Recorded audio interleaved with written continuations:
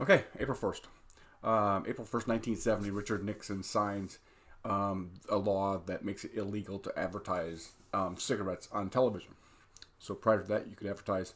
From the 1930s, 1939 on, there were studies that were coming out that were showing the harmful effects of cigarettes and the links to cancer and various other diseases, emphysema, lung disease, and all these things. And so they've been building up over time.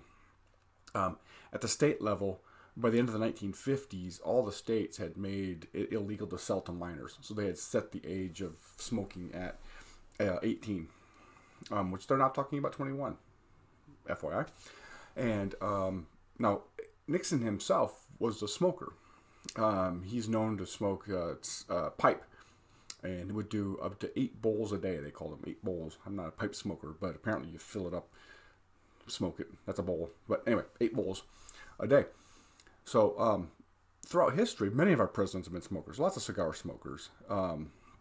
Kennedy, it was said that had one of his cabinet members buy as many Cuban cigars as he could before he strengthened the embargo against Cuba. So he wanted to make sure he could get his Cuban cigars in before he actually made it illegal to get Cuban cigars.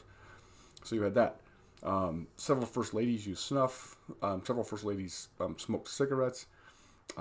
So anyway, so this is all part of a push. So in 1969, Congress had passed the law that required tobacco companies to put the labels on. The Surgeon General had issued his report saying that smoking is harmful to your health. And so Congress finally in 69 made tobacco companies put it on the labels of their cigarettes, the Surgeon General's warning. So that's when that came about. So anyway, so today in 1970, Richard Nixon signs the law making it illegal to advertise tobacco products on television. I will see you tomorrow.